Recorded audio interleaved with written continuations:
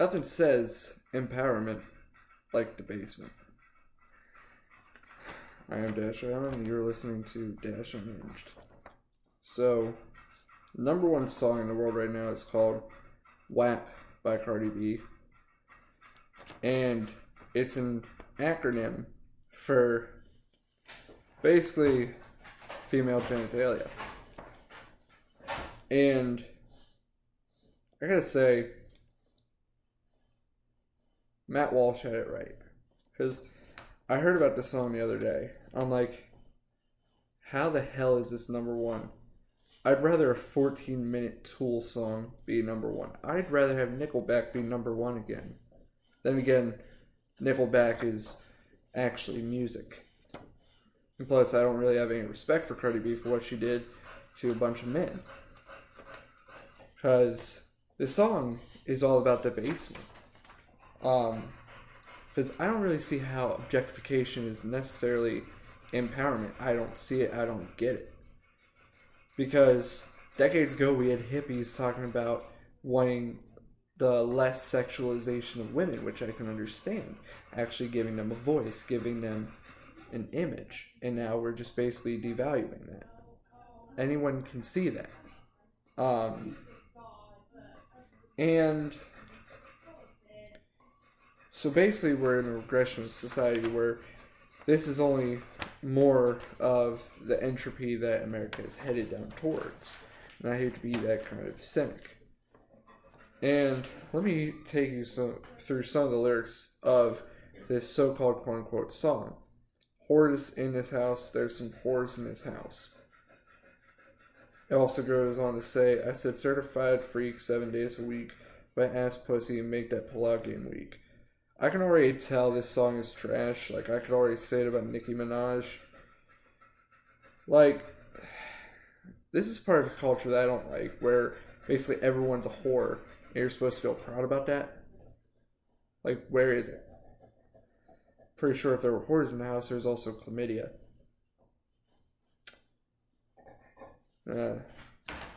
There's a bunch of stuff. I can't even say half these lyrics because they're just so stupid. Like, how does anyone call this music? Beethoven and Mozart is music. Metallica and Foo Fighters, they're music. August Burns Red. Cardi B. Nicki Minaj is not music. And plus, a lot of this does have a lot of the N-words, so I'm not even going to go into it. But let's just say it's all about prostitution and trapping. Of course, we know trapping is whenever a woman gets themselves intentionally pregnant so they can keep a man on them. And sometimes certain celebrities will do that. And basically prostitution, they're basically selling out their bodies, saying that sexualizing themselves is more important than who they are as a person. And this is a toxic part of culture. And Matt Walsh had it right, because Matt Walsh from Daily Wire, who I tend to follow, basically says that these people want to talk about self-respect, saying that there's some empowerment to it, but really there's no respect to it. Matt Walsh, he's a father of two, and of course he has daughters. And it would be understandable to say that he is rightfully ticked off about this. Because I would be pissed too. I'm a father to be, and I would not want my child going anywhere near this. Like, I do not want them hearing this type of music because it's raunchy and bad. I would much rather raise my child on Mozart, Beethoven, Bach, Tchaikovsky, as well as some of my favorite bands, because at least then there's something there. I never really considered Cardi B music because music is supposed to be art. Art is about beauty. I don't really necessarily call prostitution beauty. And really, if we continue to let this stuff go down the road, there's just going to be more people feeling bad about themselves, and then they're going to keep blaming men when it was really themselves. And it's just this process of scapegoating that's been happening in the past decade that has been on the rise. Countless blaming of men when it's really men had nothing to do with it. And we fall into this trap, and it's a cycle. It keeps going on. And now, WAP by Cardi B is not the only thing that's necessarily objectification. There's also this one popular site called OnlyFans. And I'm not a big fan of it. Pun intended. Now, what is OnlyFans? It's a site where basically it's like Patreon, except it's like a mix of Patreon and Instagram. You can post stuff, you can do anything, and people have to pay some kind of subscription to get into it. And usually its original purpose was that you can do anything. You can do choreography, what is the term for it? What they do at Comic-Con, like cosplay. You can do music, but it's very notorious for being sexual because a lot of the time it's used for pornography and stuff. A lot of strippers, amateurs and whatnot, or people want to sell feet pics, and I'm against it because, like, since it's notorious for having a largely sexual base, I would feel ashamed if I were to take part of it, because then I would be linked up to that. And usually, if you want to get anywhere in the world and they find out that you're doing that stuff with OnlyFans, they won't hire you. You won't get anywhere.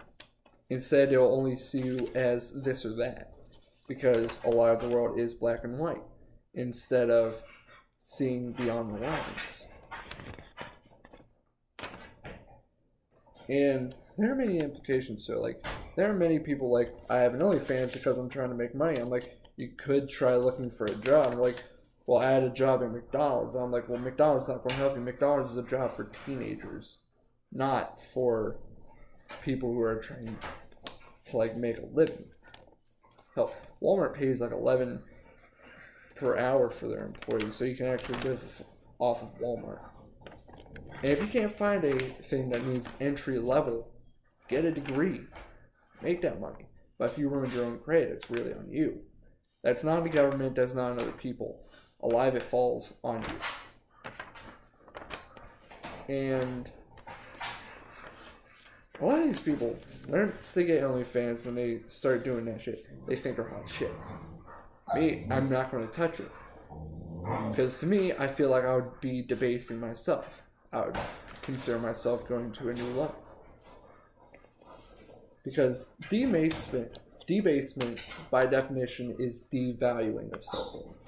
Such as, whenever you print more money, you're devaluing the value of your money. Because that's exactly what happened in Germany prior to World War II. It was so debased that they used their money like firewood, basically. And debasement on a debasement in more of the human form is whenever you're devaluing yourself. That's in the form of prostitution. And people are like trying to say that you're basically making a living, so why should you care? I mean, you can technically make a living off of selling drugs, but that's not going to get you anywhere. It puts you in a life of violence, puts you in a life of crime. And there's really nothing different when you go into sex work. I don't believe in that type of stuff. I find no justification. Just because you're making money, in my opinion, doesn't make it right. Because there are so many opportunities out there. Hell, you can work under the table to get money. Like, wipe down people's windows, repaint a house, go cut some grass. Because, like, before I graduated, I basically worked under a table being a lawnmower for my church. And I made alright money. But if I had really expanded myself and done more, I could have made a boatload. And if I would have continued that after I graduated high school, I could be somewhere. Because that's basically what my brother is going to do. My brother is a bit of a deploy. But basically, whenever he is able to, He wants to form his own landscaping biz and get out of where we used to live. He wants to move to another state and live off the grid. And you know what? That's actually something respectful considering where he's at. But the main point is if you want to be respected and make good money, you gotta put yourself in a respectable job. Because if you put yourself in a job where you get debased and doesn't have much respect, then you won't really get yourself anywhere. Because dancing on a pole, yeah, it might make money, but it's also at the expense of your image, your reputation. Because all they see you on a pole is just an object that people can touch themselves to. But then when you're home, you're a mother. And if that person recognizes you out on the street, they're still going to see you as an object and not a mother trying to make money. Meanwhile, if you're working a construction job and you're putting up something or helping repair water lines and you're working your ass off, and it's time you go home, feed your kids, and the person who sees you on the street recognizes you as a construction worker, like, that person's working hard. It's all in the difference of where you're at.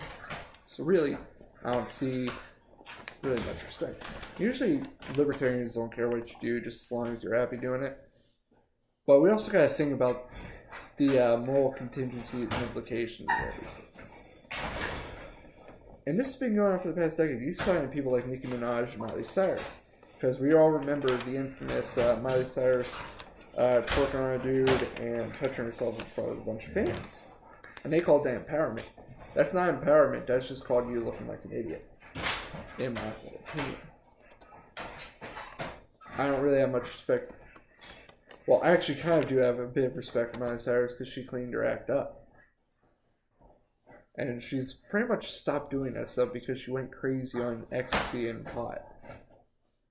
I mean, pot really doesn't make you go crazy. But ecstasy does. I've seen what ecstasy does to people, and it's messed up shit. And I will never respect Cardi B because she drugged men and stole money, and she was a stripper. A stripper can make good money. But then people are like, she did it to try and get ahead. I'm like, you're already making good money as a stripper, so why are you stealing? There's a whole flaw in the argument. And then people are like, oh, she did her jail time. I'm like, well, it still seems like she doesn't feel like she was probably punished for it. Because, listen here, we got Bill Cosby and Cardi B. Bill Cosby drugged women, raped them. He got sent to jail, rightfully. Cardi B drugs men and steals their money. How come there's still no outrage? It's because it's a sense of trying to feel invincible by using political powers. I don't feel it's right for a person to drug you, take your money, get a tiny slap on the wrist, and still be out there making music. If we can cancel Kevin Hart for saying things that was just really more of a joke and nothing at all serious, why can't we cancel Cardi B? She's a talentless hack, pretty much. Because it's just not right. Why is it that we allow someone who commits those crimes to keep walking? It's a double standard. If a man drugs a woman and steals her money, that guy's going to go to jail for probably 10 years. If a woman does it, it's barely anything. See the point? It's all a matter of debasement. You're basically devaluing yourself to where you basically get no respect. And then you push down to children, that should technically be a sex crime. That should count as a form of pedophilia. Because you're pushing on to children to see this, and then suddenly they start learning about sexual things too early. Let people find their own way. I feel it's wrong to push on to kids. Kids have no reason to be seeing all this stuff. Kids should be doing their own thing. Play some whatever game it is. Let them find out their own sexuality and whatnot in their own time. Don't push on them. I don't think it's empowering to make more people debase themselves like that. So no, Objectification is not empowerment. Objectification to me is wrong. Like, it's all about modesty, because if you're immodest and you objectify yourself, people are just going to see you as eye candy. They're not going to see you for who you are. So that is something to think about. It's not about empowerment. It's just simply about debasing your own value. If you want to have your own value and be respected, you shouldn't be hanging in the way that Cardi B goes. Objectification is not the way to go. That's really my own opinion on it. Thanks for watching.